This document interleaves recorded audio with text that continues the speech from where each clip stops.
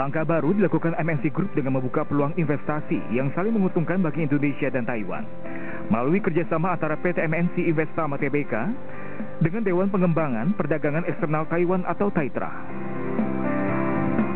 Potensi yang dimiliki Indonesia menjadi daya tarik besar bagi investor Taiwan dalam melakukan ekspansi bisnis di bidang keuangan, properti, serta berbagai bentuk kerjasama lainnya yang dapat meningkatkan nilai investasi dan menyediakan lapangan pekerjaan bagi generasi tanah air. Hal tersebut menjadi salah satu poin kesepakatan dalam nota kesepahaman yang ditandatangani oleh Direktur PT MNC Investama Tbk Dharma Putra dan Presiden and CEO Taitra Walter Y yang disaksikan langsung oleh Chairman MNC Group Haritanu Sudibyo bersama Chairman of Taitra James Huang.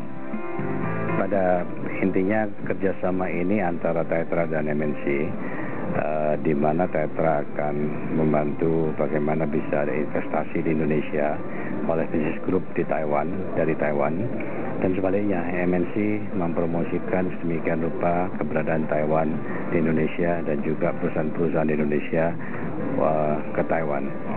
Jadi pada prinsipnya bagaimana terjadi kerjasama yang baik antara bisnis community di Taiwan dan Indonesia yang saling menguntungkan tentunya.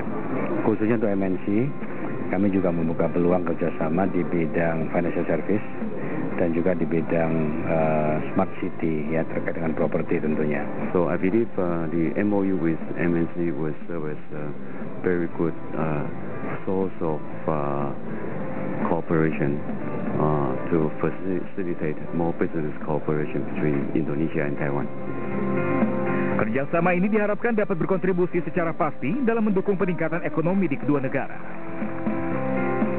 Indonesia paling kuat di Indonesia, jadi kesempatan yang sangat bagus untuk menerima investasi dari Taiwan ke kita. Jadi ke depan saya lihat ini kalau kita jalankan dengan baik, Indonesia itu akan lebih benefit dari. HT dan jajaran direksi MNC Group juga mengajak rombongan Taitra berkeliling gedung MNC News Center untuk melihat berbagai fasilitas media yang dimiliki oleh MNC Group. Dari Jakarta, iNews memberitakan.